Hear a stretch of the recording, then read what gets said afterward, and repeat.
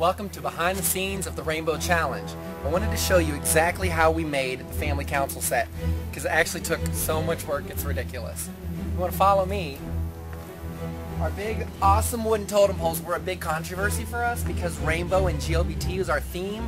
We didn't want to get it mixed with Native American, so we originally designed some of these totem poles to be more native looking, but we decided that was too many different demographics we were pulling into one. So these are our big rainbow totem poles. We kept it pretty simple. These are actually made of cardboard. These are actually big tubes that we got from a carpet company. And the smaller tubes here are carpet rolls. We had to saw them in half. I sawed them myself with our set designer and builder, Brad Starr. It actually was really hard to do. We used mud from the ground right below to help decorate those. The tree stumps were given to us by the site where we're filming, which is out in the middle of nowhere in Ohio, here in the U.S. They chopped down a couple trees months and months ago when I came here for a second site visit, and I told them to save these stumps so that we could use them. That way we didn't have to haul them here because they are so heavy, it's ridiculous. The fire pit, there was I think 4 of us on the production crew, including myself, that had to climb in a muddy river, and we had to pull all these rocks out.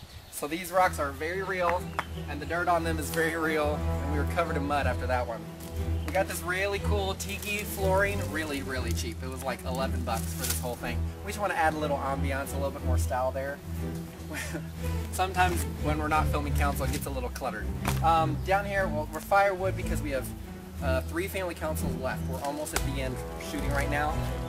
All the finalists are in their camp right now, still playing the game.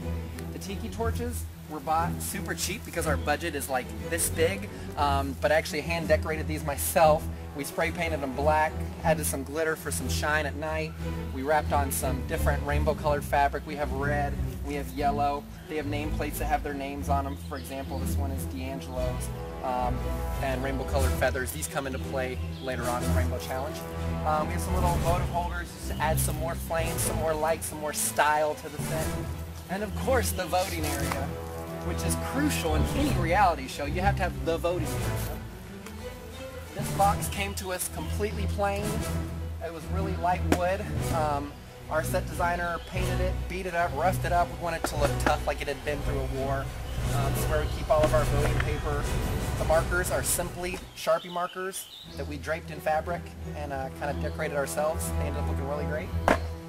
And the crates are pretty cheap as well. We just did everything we could to decorate those and make them look a little more roughed up. The jury area, our set builder kind of doused in some red light, some faded light to look like they're sitting back here on the outskirts of the fire.